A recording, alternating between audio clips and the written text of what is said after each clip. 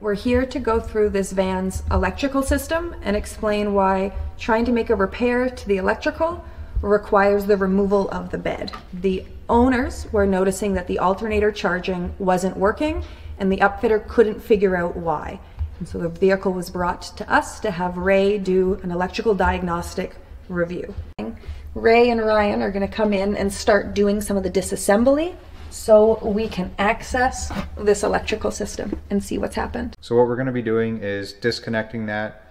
What we would like to see is breakers or fuses at either end of the wire so that it can actually be disconnected for serviceability. So now that we've got the covers off, we can see what all the wires are. On this side is our solar panel and alternator charging.